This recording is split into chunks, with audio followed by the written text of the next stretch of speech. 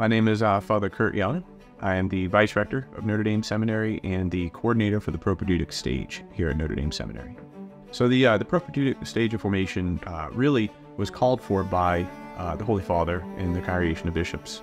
They put out a document known as the Ratio Fundamentalis, which comes from Rome, essentially, and gets promulgated to all the bishops throughout the world.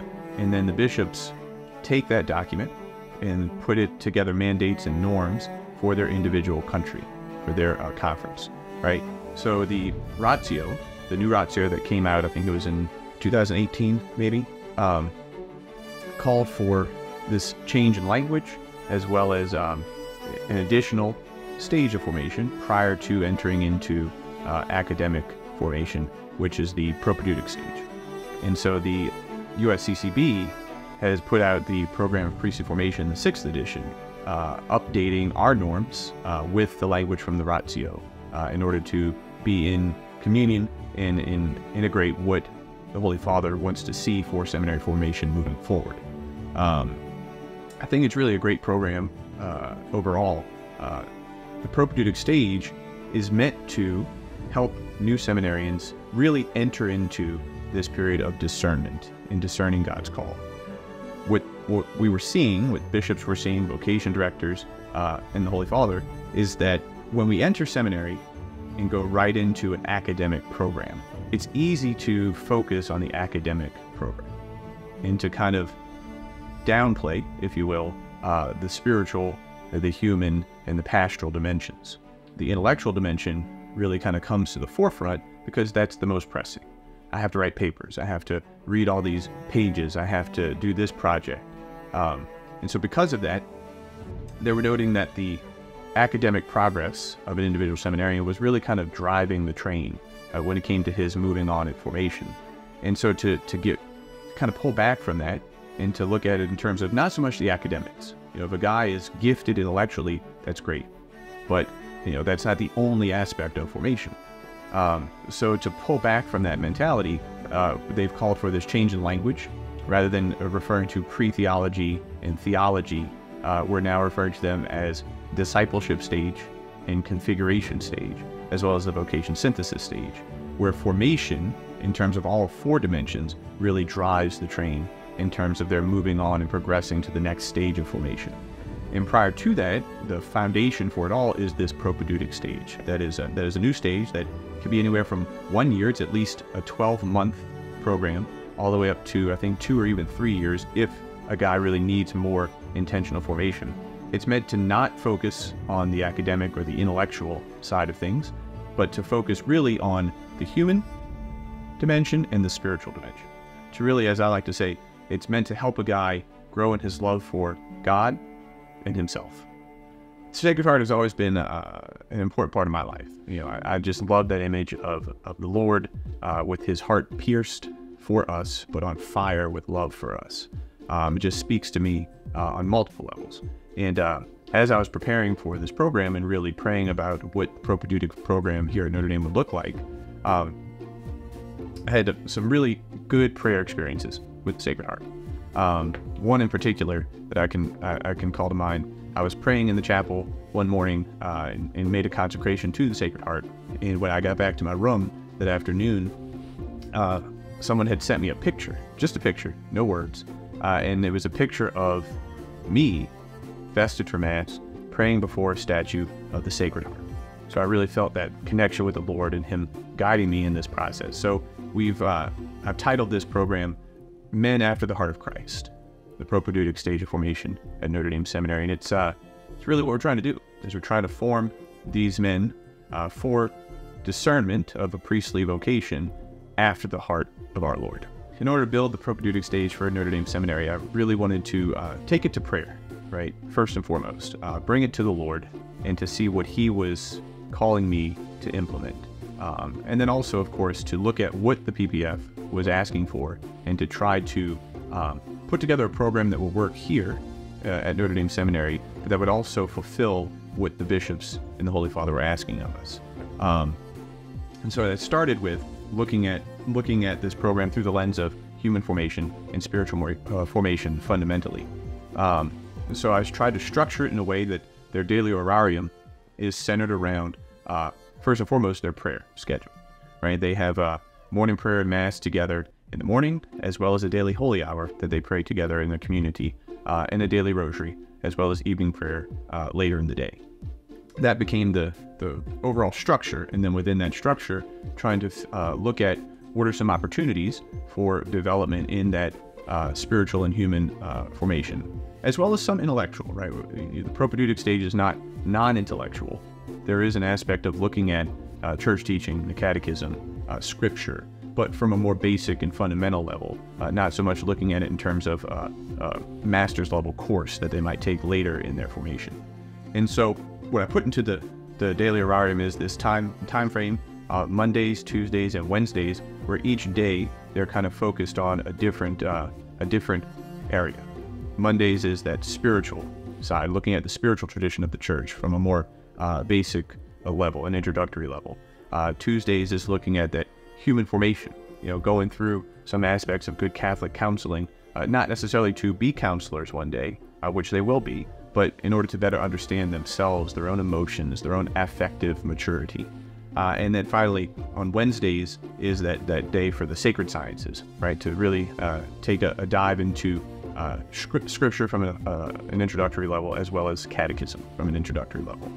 And then on Fridays, they have some time for some group processing and group dynamics, which really allows them to kind of grow in that community, which is also a fundamental aspect of the propaedeutic stage, is that they really begin to build a true intentional community among themselves.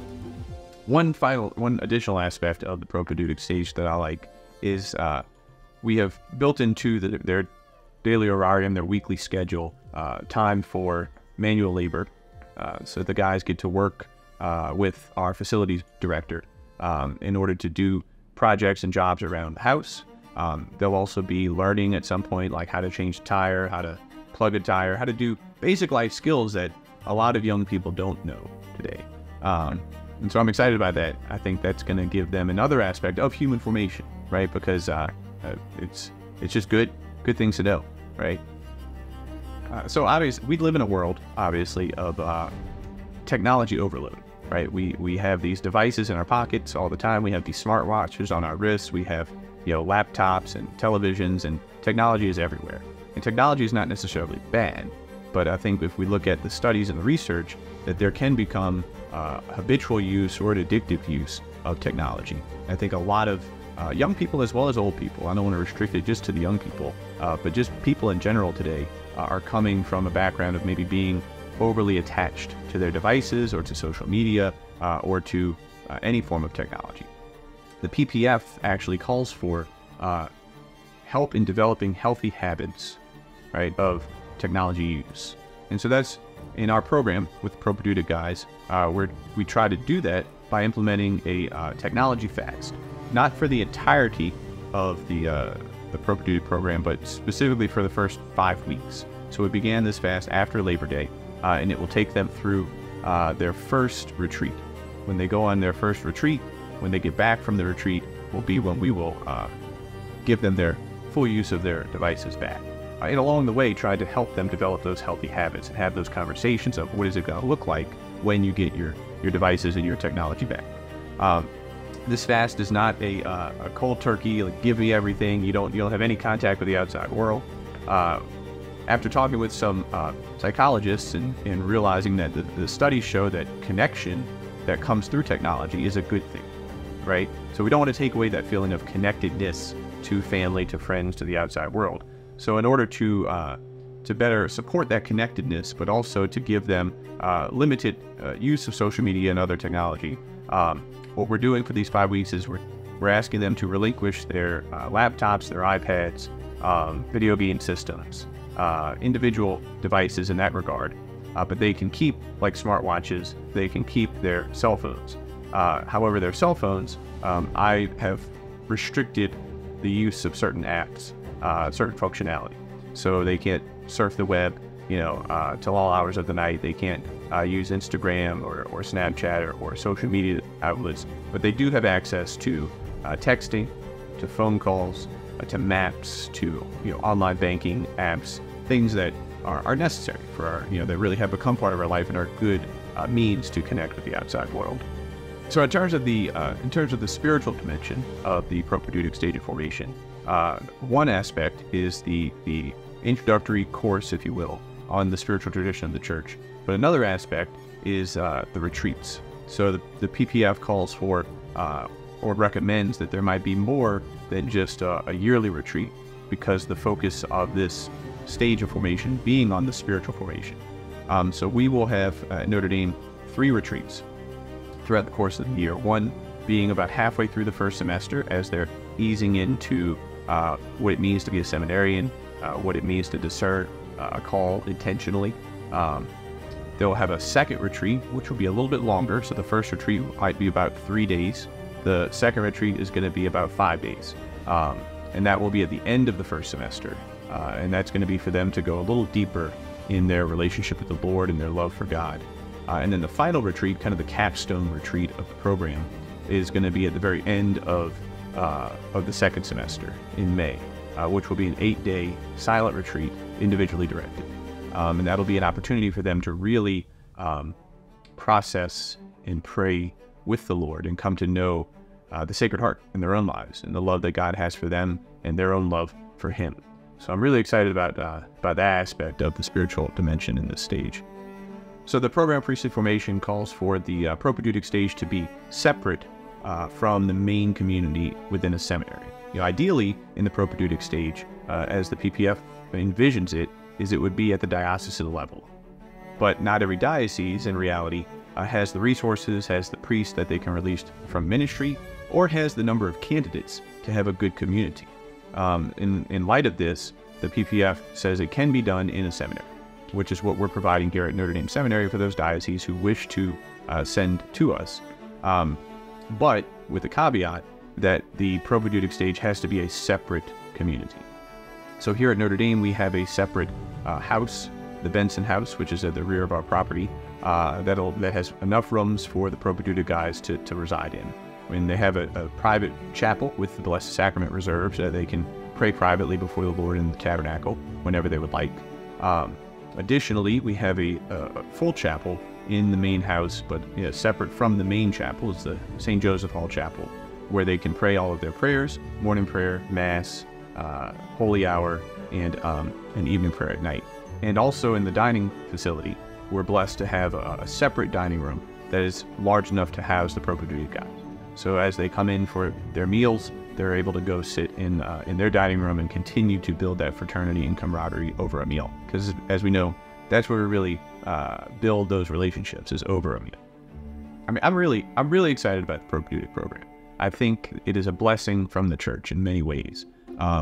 It provides that space for a new seminarian who really doesn't have a grip on what this means, is coming to understand himself better, his relationship with the Lord. It really provides that space for a seminarian to delve deeply into the mystery of God's love, and as I said earlier, his own love for himself, that human dimension and that spiritual dimension. At the end of this, I envision a growth in the communal nature of the seminary. I think sometimes we can get caught up in our own world. Even as I remember when I was a seminarian, we kind of get caught up in our own world, in our own space, and the community side of seminary life can kind of fall by the wayside, where we can sometimes forget that we're part of a community, right? We're part of the body of Christ here at Notre Dame Seminary. I already see it with these guys in the propaedeutic stage. They are growing in a true community, right? They're growing in, they're working through issues and conflicts between each other. They're learning what it means to live in a house with other men, how to be cognizant of, bedtime and not making too much noise and cleaning up after yourself. And all of that is going to be brought into the main seminary when they go into the discipleship stage and then on into the configuration stage. And then we'll have a new class in the propaedeutic stage that will be going through that same process and then coming in. So the community will continue to, I think, benefit from these men who are receiving good intentional formation now, are growing in that fraternity and that communal life, who will be able to bring those graces and those things that they learned in the propaedeutic stage into the discipleship and configuration stage as well.